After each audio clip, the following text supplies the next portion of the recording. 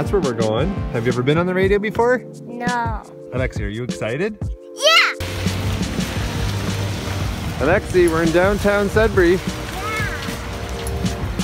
Are we gonna go be on the radio? Yeah. Yeah. It's right over there.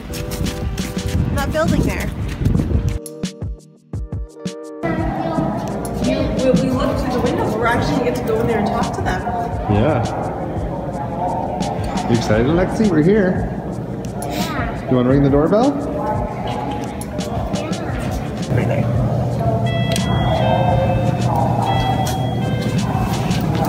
Nice little family. Wow. This looks so cute. Little ponchos. Hey guys. Hello. I'm Martha. I've been working on the show today with Bob. Hi.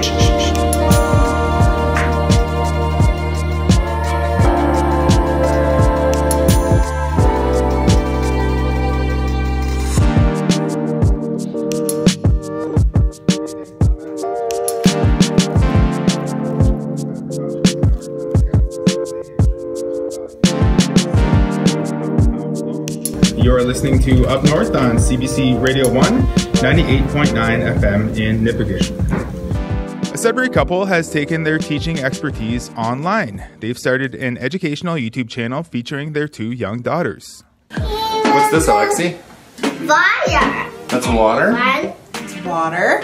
And what state is it in? Do you know? Yeah, it's in the dog. Well, that's what it's in. That is true. But what state is it? State is cold. It's liquid. Liquid. Yeah, it's wet. It's liquid. That's a clip from a lesson exploring states of matter on the YouTube channel Raising A to Z. Sudbury teachers Stefan and Amanda Ostrander started the channel late last year. The A to Z refers to their daughters, Alexi and Zoe. And the whole family joins us now in studio to talk about how this project came about. Good afternoon. Good Hello. afternoon, Bob. Hi. So what inspired you to start your own YouTube channel? Well, we're starting our homeschool journey and decided that maybe other people would want to see what we're doing. And, you know, we thought it'd just be a fun experience for our family and a way to share what we're learning. Yeah, Amanda had been blogging for a bit on her own private blog, or not private, her own blog, and we decided we wanted to do something with the whole family. So what sorts of things do you cover with your videos?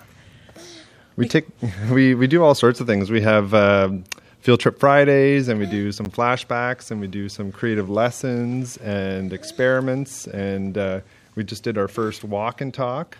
Cool. Yeah. In the clip, we just had you exploring the states of matter, you know, with the jar of water there. It's pretty cute little lesson there. So the videos are pretty well produced. You obviously put a lot of time into them. What goes into making these videos and then uploading them? It's quite a process. We start with some ideas, and then we have to figure out where we're gonna do it and how we're gonna do it, and then it's the filming. That's another whole ordeal and a half sometimes of how to get all the footage that we need. Sometimes we have to set up some lights because if we're filming in the house and it's nighttime or dark, it gets a little interesting. And then he gets together late at night with his coffee and he cuts it all together, and that's how we make a video. Lots of editing. Yeah. That's Zoe there, a year and a half. So I assume you had to get some gear together to put these videos together.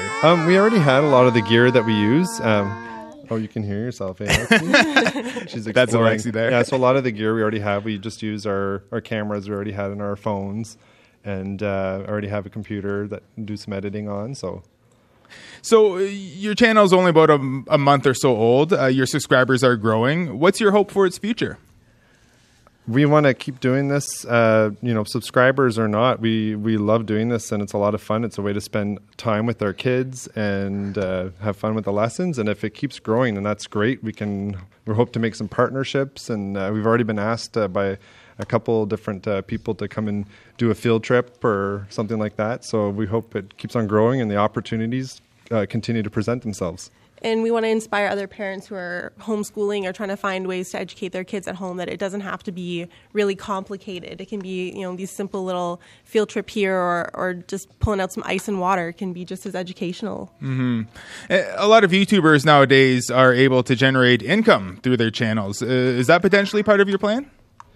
I don't know if it's part of our plan. If it happens, then that would be amazing and awesome, and we can put that right back into what we're doing with them. So we thought of that, but that's not the purpose or the point of it.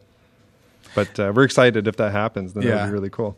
Yeah. And you never know; these things take off, right? Online. Exactly. So if we were able to make some money doing this, then that goes right into the college fund. So I'm gonna go Nice. help Zoe. We're doing a contest right now because we just reached 100 subscribers last week, and then already we have, I think, almost 150 subscribers. So I said to Amanda today, I think by the time we're done this contest, we might need to have another contest, another milestone. another milestone. Yeah. So this channel started in the winter. Some of your videos explore the outdoors and some very distinct Northern Ontario surroundings. How does Sudbury and our region play a role in your content? We've lived here. Well, Amanda's lived here all her life, and I've lived here almost all of my life, and we love it here. I think it offers a really unique place because we can go from being outdoors and, exploring a river, like that's where you guys were today, was up exploring a frozen river and a lake and then we can jump and be right in the city and go explore something here in the city. And I think Sudbury is just a really cool place for us to do that. One of the videos is also at Science North. Yeah. Yeah. Perfect. Yeah. So what's your advice to other parents or teachers who are considering starting their own YouTube endeavors? It takes a lot of time, so don't think it's easy. I think the biggest thing to do is just to start. If somebody has an idea for a YouTube channel, I think the biggest thing is people don't necessarily start right away until they think, okay, I have to get this gear together, or I have to have the idea down pat, or that sort of thing. So I think the biggest thing is just to start and keep practicing, and you'll get better at what you're doing. And Alexi and Zoe have left the table. They're off playing elsewhere in the studio, so I can't ask them exactly, but how have they taken to it? Do they enjoy this?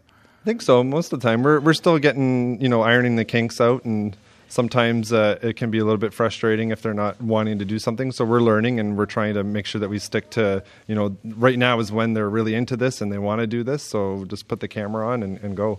Okay.